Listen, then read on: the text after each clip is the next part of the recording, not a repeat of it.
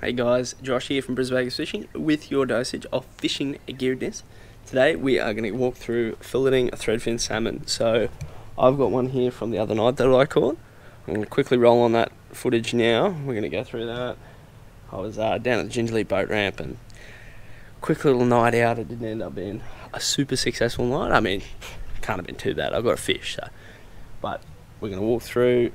I'm going to walk you through how easy / hard it is to actually fillet these guys, and yeah, pretty much. So I'll roll on that footage now and I'll see you guys on the other side of it.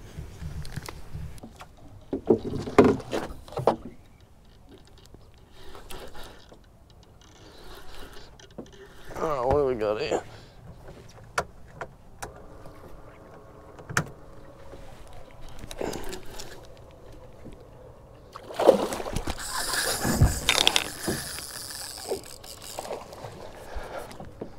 Alright.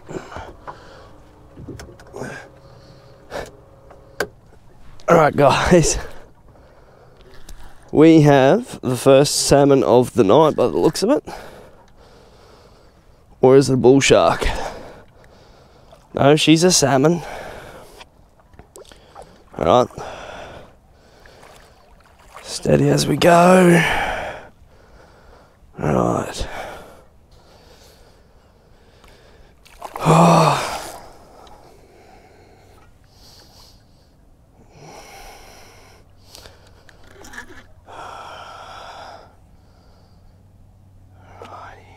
Righty. Right, get that landing net. Oh, what a quick fight this was.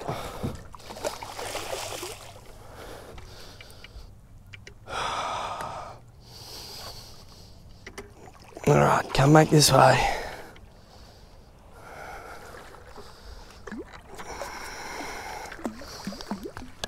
Oh. This is quite difficult, guys. Oh man.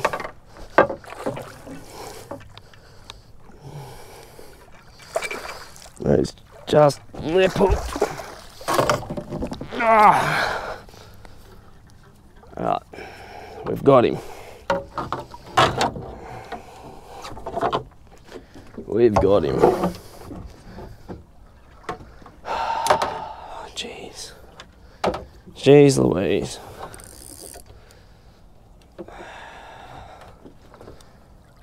Right. Oh. Well. Talk about a bit of a pain. Oh, whew. Yeah, I don't know how good the camera angle is going to be on that one, guys. My apologies. Oh. But that guy fell victim to a couple of prawn. Let's get him over onto the deck.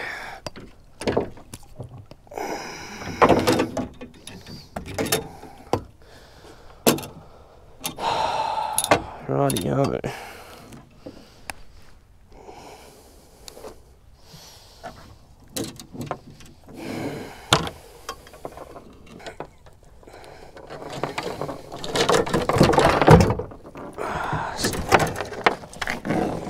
Steady on.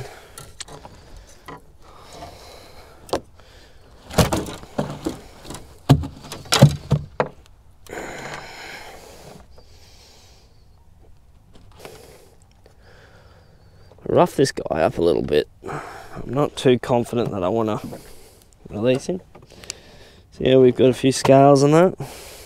I think I might actually keep this guy, cook him up.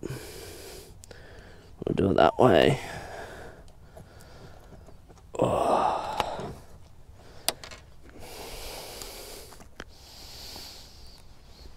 How good is that though? Alright. Yeah, so we're going to start just up here at the back of the head. Just come down. We'll flip. Come along this backbone until we hit the node just here. you'll notice your knife will just stop. Now all you're going to do here is you're just going to come up over it and rest your knife blade along it. Now you only want to keep just the tip of the knife blade just in the fish, because if it's too long a knife, it's going to go right in and it's going to slice into the good part of the fillet, and you're going to end up with separation through your fillets. It's just not going to come away as clean. So just come back down onto the spine, keep running it along the backbone. Now it is quite hard to find the middle of this backbone, just because there's no like spines that come all the way up, like say on a brim or a mangrove jack or something like that. So we're just going to lightly go through till we get to our next backbone. You notice your knife will stop again. So you just keep that knife blade as close to the surface as you can, because you don't want to go too deep on this first cut. Right. And we keep running it all the way along till we get to the tail. Grab that tail piece there now. Now what I tend to do is I'll then lift the meat along the back and I'll start like surgically removing the fillet away. Now obviously the sharper the knife the better, just so you can run it up along. I'll just come into the back of that node there.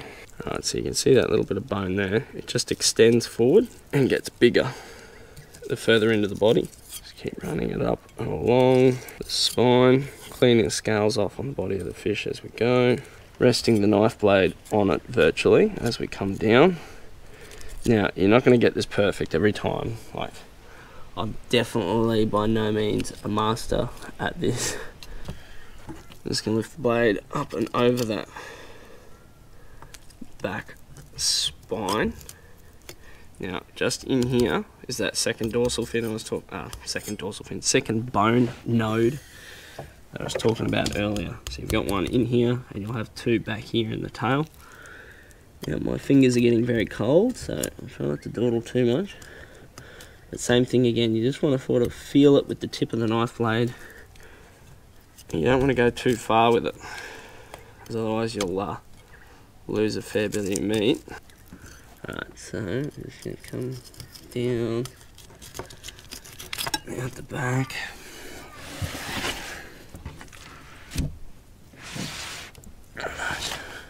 It does get harder the bigger the fish is, so if you're going to keep a fish, one of these salmon, I definitely recommend keeping a small one, just because they are a lot easier to manage, maneuver, fillet. At the same time though, they do release better than a bigger one.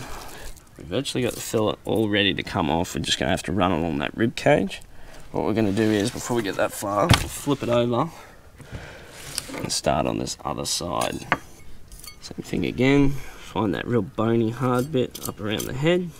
Back at that node, same thing again. We're just going to take our time, not in any rush. Going to run that blade nice and gently. Just going to use it to feel our way around that nodule. There's no right or wrong way to do it. It's just downright difficult, I know. I filleted a fair few of these guys and I still do a pretty shonky job. Pro by any stretch of the imagination. I'm probably going to leave a little bit of meat on this. Now, sharp knife, definitely key on this. Cannot express myself enough. A sharp knife just makes this job so much easier. I sharpen my knives before tackling this job. Now, what we can do is we can knock the sides off this fish. So, just quickly sharpen the old knife up.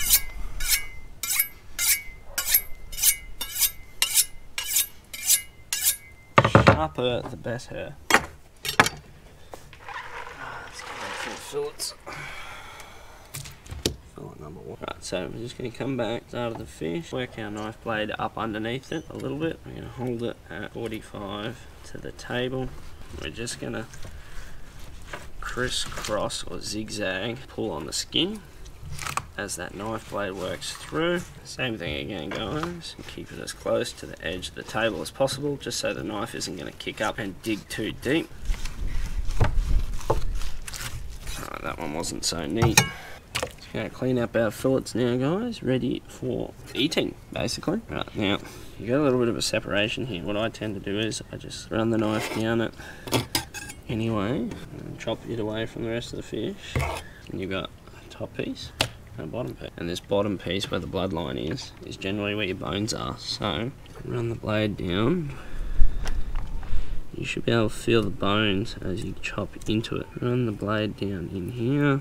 So we now have our second piece. This last piece here. Run down, and we're just going to chop out the remainder bony bits. And just the bloodline as well. There are sometimes some bones, and it's usually the fishiest part out of the fillet. And you can just haphazardly chop into it, make a couple of fillets. Always chop in on a bit of an angle. Do whatever you want basically at this stage. You can leave them as a big long fillet, but coat that in a bit of breadcrumb or flour, batter. Dice it up, use it in a fish curry. The options are endless. 1, 2, 3, 4, 5, 6.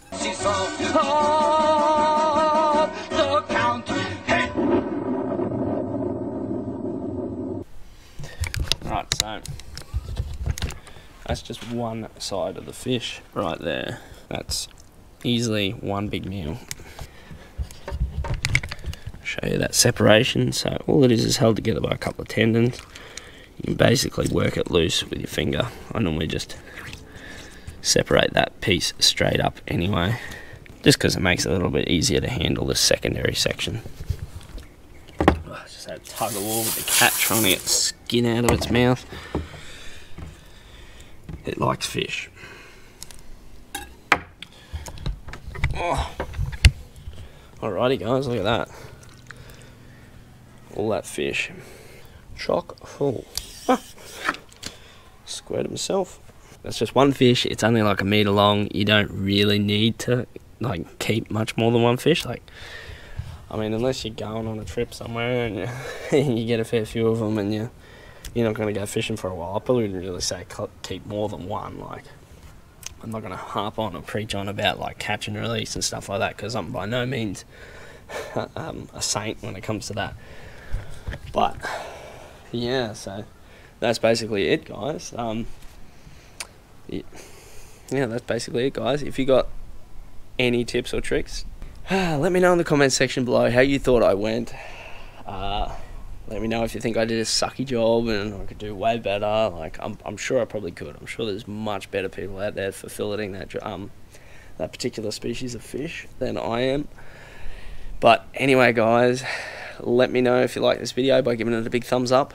If you're not subscribed to the channel already, make sure you hit that little icon. It'll be up on the corner of the screen there somewhere.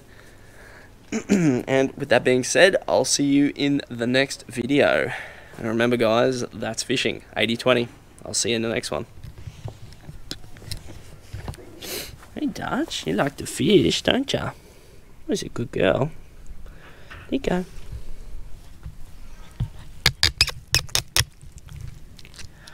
Oh, it tastes so good.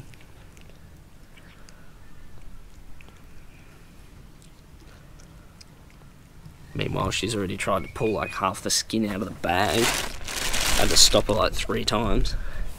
Such a naughty cat.